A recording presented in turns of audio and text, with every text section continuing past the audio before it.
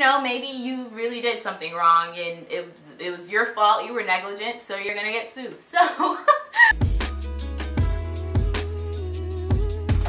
what's up, you guys? It's Adanna and I am back just with another update on my week of PA school this week. Thank you guys so much for watching. Be sure to like this video. If you already haven't done so, go ahead and check my page out, see some more of my other weekly updates. I have them in a playlist for you, so go ahead and check that out. Subscribe if you haven't done so, and go ahead and leave a comment and share this video, and check my GoFundMe page out. It's going to be in the description box below. Alright, so guys, this week in PA school we learned about basically the legal aspect of being in medicine, because you have to have malpractice because people will sue you because they don't like your hair. You didn't give them their narcotics or something, so they're upset. Or, maybe you really did something wrong and it was your fault, you were negligent, so you're gonna get sued. So that wasn't funny! Have malpractice insurance. Don't let your malpractice insurance lapse. And that's basically what we were talking about this week.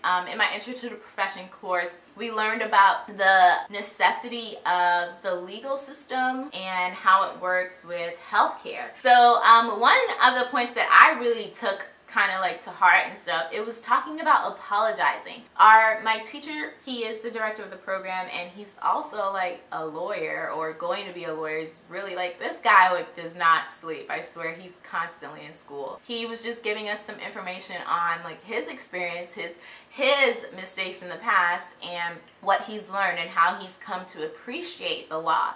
And he stated that apologizing does not increase your guilt. So, like, it's okay. Like, a lot of times I feel like when we do something wrong, it's hard for us to apologize. Not just in healthcare, but just in general. We don't want to, like, apologize and say we were wrong, because that means we were wrong. Duh! And who wants to be wrong, right? You want to be right. But it's important. It's important for the people that you may have wronged to know that you are sorry, that you recognize it, because that kind of shows like, all right, this person realizes it, they're not going to do that again. So that was something that really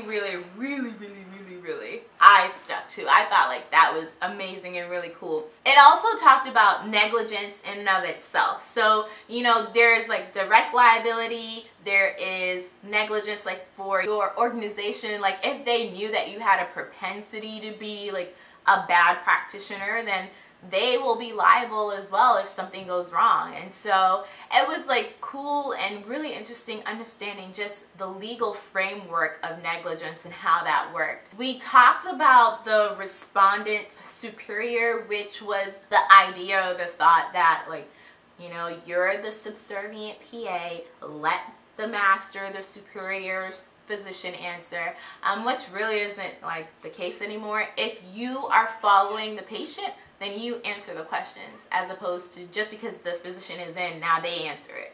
No, they're your patient, you answer the question. You answer the questions that the patient is asking because you have been the one that's following them. You know them.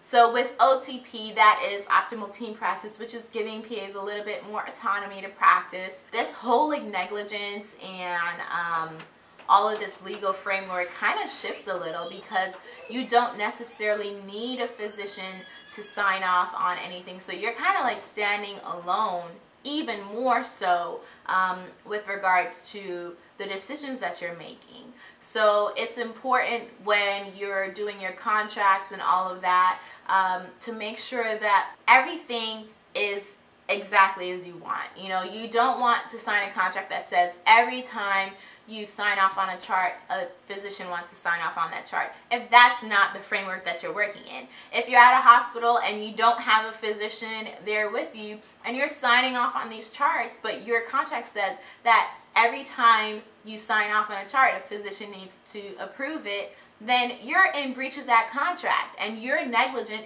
and you're responsible if something happens. So it's important to definitely look at your contracts and make sure that that is well written. Have somebody that is legal like get a lawyer, someone to look at that thing and make sure that it is on point. And that is one thing that I learned, and I really appreciate learning that now, only 8 weeks in, because we're going to be negotiating our contracts in under 2 years. So it's going to be important for us to make sure that we're aware of the fine print. So we also talked about the thin line between humility and being cocky.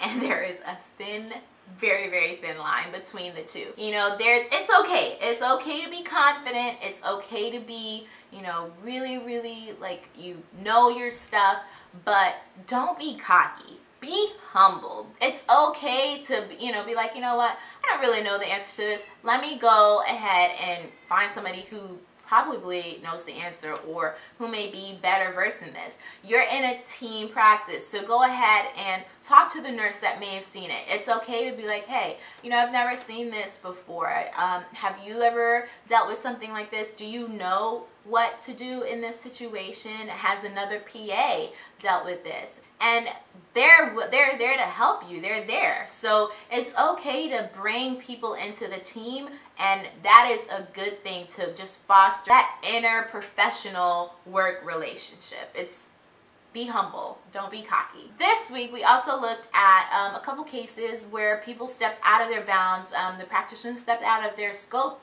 of practice, and there was like a big lawsuit, and it was just showing us how negligence comes into play, like what you're responsible to do and what you're legally not able to do, and just kind of melding the two.